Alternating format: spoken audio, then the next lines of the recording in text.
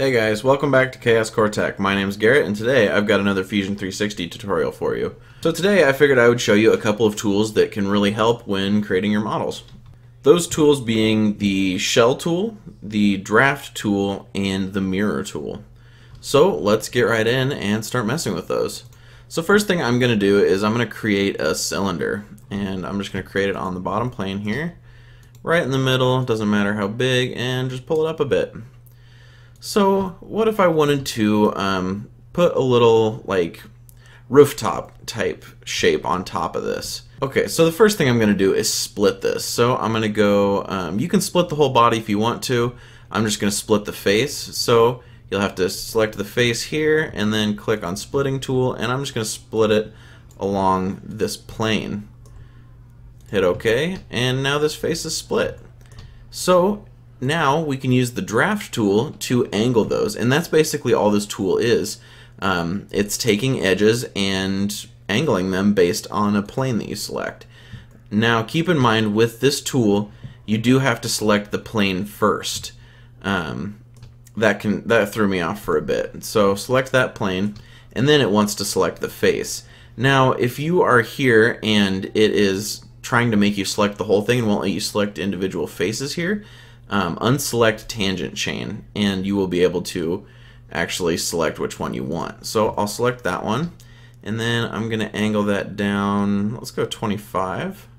I'll hit OK, and then I can come back up and do that to the other side. I'll select this plane again, and then go 25. Okay, and now we have that roof. Okay, so now let's talk about the Mirror tool. First of all, I'm going to create a fun shape to mess with.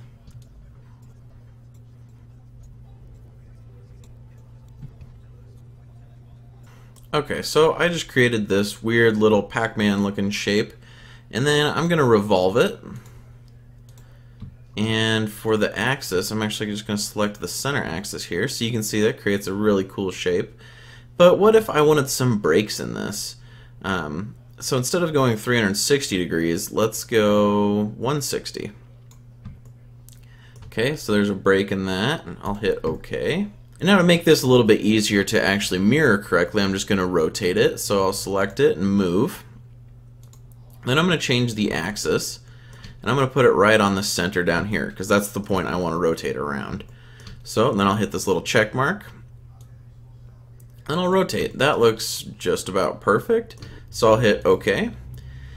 Now to actually mirror it, I'll come up to Create, come down to Mirror, and then make sure that you have pattern bodies selected here, because it defaults to pattern faces. But I want this whole body, so I'll click that, Mirror Plane, and I'll just mirror over this plane. And you can see it gives me an outline of what it's going to do there, so I'll hit OK. And there we have our desired outcome. So that Mirror tool is very handy. The last tool I wanted to show you today was the Shell tool. So I'm going to come up to Modify, click Shell, and then click on this face of the cylinder right here.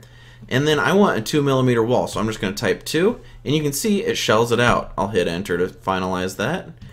And it's now hollow on the inside, and this wall is 2mm. And I can select this top thing to confirm that there is a shell on the top as well.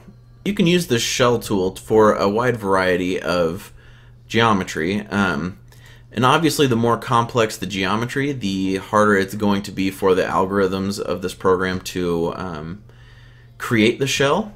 So let's try to do it on this, and I don't really know what's going to happen. Let's try a 2mm, and that gave me an error. So looks like some of the geometry in there was not able to do that. Let's just try 1. Oh, it looks like it likes 1.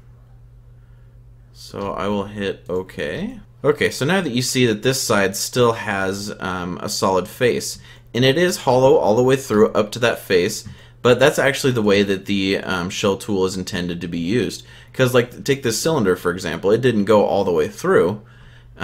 We just told it to shell this side, so it goes up and treats this as the roof of it. It's doing the same thing here. So if we wanted to actually get that to shell as well, we can come back to the shell operation that we just did.